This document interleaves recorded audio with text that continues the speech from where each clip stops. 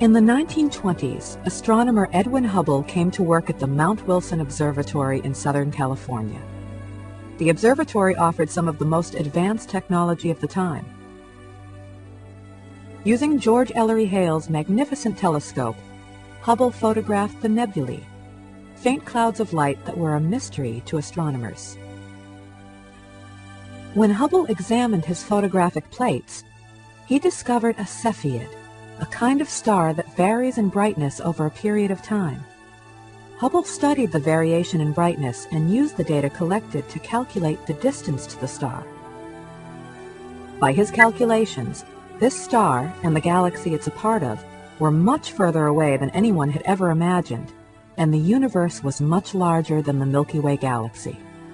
What he found was that the distance to M31, the Andromeda galaxy, one of, turns out, our nearest neighbors, is about 2 million light years. So people have been talking about the scale of our galaxy, 10,000, 20,000, 30,000, maybe 100,000 light years. What this meant was that M31 and all those other galaxies were not part of our system. They were themselves big systems equal to the Milky Way.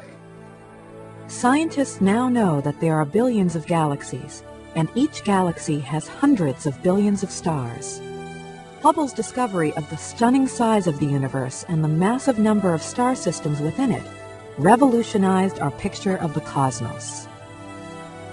That discovery alone would have made Hubble one of the great astronomers, but he continued to study distant galaxies and made an even greater discovery.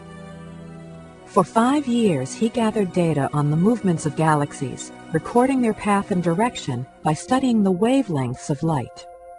Different wavelengths of light appear as different colors of light. If a galaxy is moving away, its wavelengths of light are lengthened.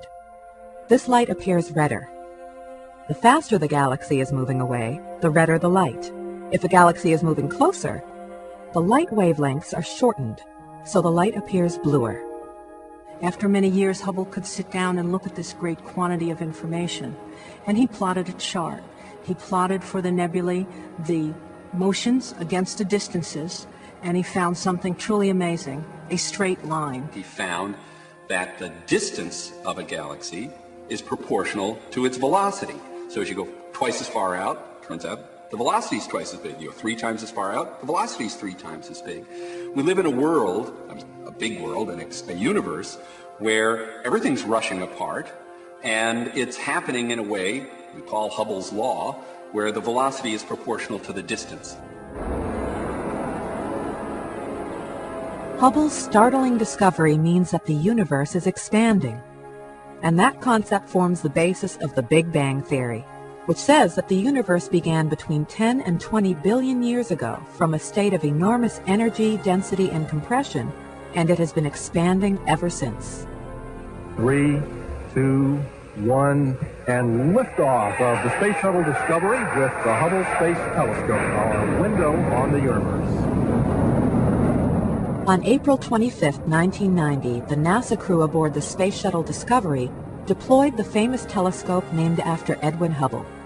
It orbits about 380 miles above Earth's surface. That high up, the Hubble can view the cosmos unobscured by Earth's atmosphere, 24 hours a day, 365 days a year. Technology has advanced since Edwin Hubble's time, but the work remains the same. The telescope's job is to collect images of stars in distant galaxies. These images help astronomers measure the age and size of our expanding universe.